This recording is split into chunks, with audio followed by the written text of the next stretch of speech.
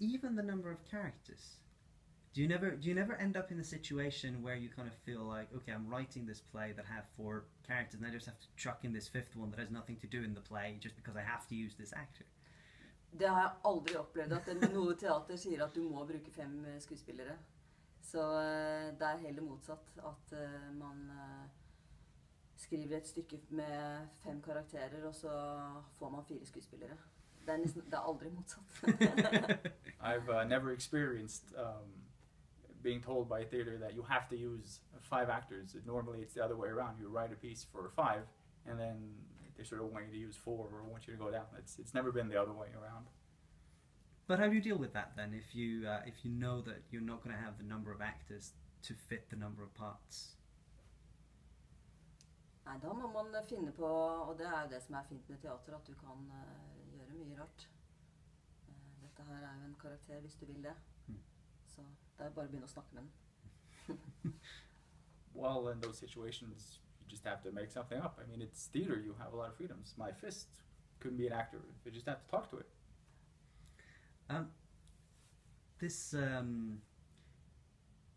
The process of writing, you know, when you're working with a theater, do you normally have a dramaturg then attached to the project that's your conversation partner or guide through the project?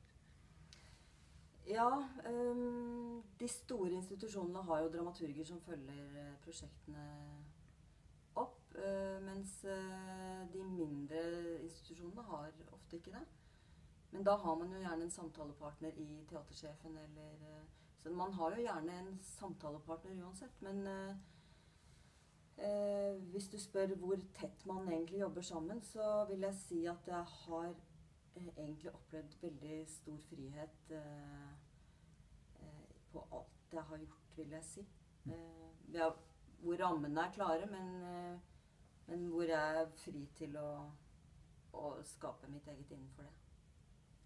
Well, if you're asking about, in terms of big theaters, there is often a dramaturg or somebody that does follow up. In smaller theaters, it tends to be the artistic director or some key the artistic personnel, but in terms of how tight or how close that collaboration is, I've experienced a great degree of freedom and space to devise my work and write my pieces. So you don't, do you use them actively? Do you kind of see them as a resource for you if you have a dramaturg attached? Absolutt. Og jeg vil nok gjerne utvikle materialet selv, og ganske fritt, med mindre noen har noe innspill på et slags tidlig synopsis, så tar jeg selvfølgelig det ad notam. Absolutely, of course. But I do want to devise the synopsis or the plot very freely on my own. Mens dramaturger har jo kjempegode poenger og innspill ofte i på andre og tredje versjonen, hvor man tighter det til. Dramaturgs very often have very helpful comments or bullet points for the second or third versions when you're starting to tighten it and sort of shape it more. When you're writing, and you have to, you know, you're writing on your own, you want to write on your own, but at some point you've got to deliver this to somebody, and you, of course you would like it to be of the highest possible quality when you hand over a piece of work, I assume. I think everybody wants that. But how do you know? How do you figure out whether what you've written is good or not? Do you have any, how do you do that? Det har skjedd meg at jeg har levert fra meg noe jeg trodde var kjempebra, og så har det vist at det var det ikke. Det har absolutt skjedd meg, men jeg har også lært meg å tåle det veldig godt. Etter hvert. Det ikke så farlig, rett og slett. It has absolutely happened that I have delivered a piece that I thought was really good, and it turns out it wasn't. But you learn to live with that. You learn to deal with it, and I have. Men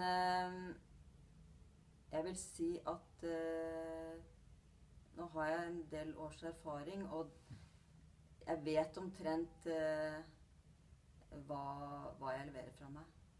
Sånn at men jeg kan også tåle å levere fra meg ting som ikke ferdig, da. Og få tilbakemelding på det. Det ikke så farlig. That being said, I have several years of experience, so I've developed a good feel to sort of sense out when a piece is finished. However, I do hand over pieces or deliver pieces that aren't necessarily finished, and I handle the feedback quite well. It doesn't really matter that much. You're talking about growing a thick skin, I guess. This is what we're talking about. And I think that, at least to me, I have this sort of romantic idea, perhaps, of the writer as being a very sensitive person, a sensitive being. But from what you're saying, it sounds like the writer actually have to be very robust. Jeg vil ikke egentlig beskrive det som å bli hverken tykkhudet eller å være veldig robust, men tvert imot å se på det man driver med som noe som i stadig utvikling. Så jeg trenger ikke å levere fra meg noe som perfekt, fordi jeg jobber med profesjonelle mennesker, og det ikke bare meg det henger på, liksom. I wouldn't necessarily describe it as being thick-skinned or robust, because I view it more as something in progress. My work is always in progress, and I'm surrounded by professional colleagues, so the setting is very much open to this. Are you ever afraid that when you hand over your work to a director or to some actors that they're going to pick it apart and ruin it? Because I think that is a fear, at least of young writers and emerging writers. Yeah. They're not going to understand you. Ja, det kan man være redd for. Og man kan være redd for at ja, teatret har et litt ambivalent forhold til tekst og til dramatikere. For de kan enten ha en litt overdreven respekt for tekst, men de kan også ha det motsatte, at de stryker litt fordi at de ikke umiddelbart begriper det eller forstår hva som var meningen med noe. Og den faren selvfølgelig til stede. Yes, absolutely, but to me directors seem to have either an over-exaggerated respect for the text or quite the opposite, where they tend to either cut something or redo something without fully understanding the intent of what was written.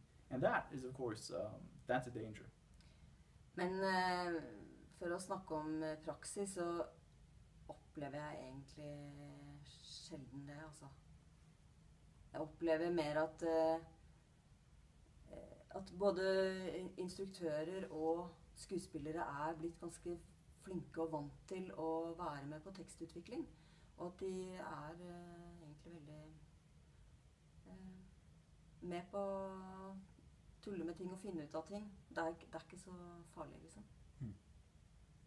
In my experience, though, that rarely happens to me.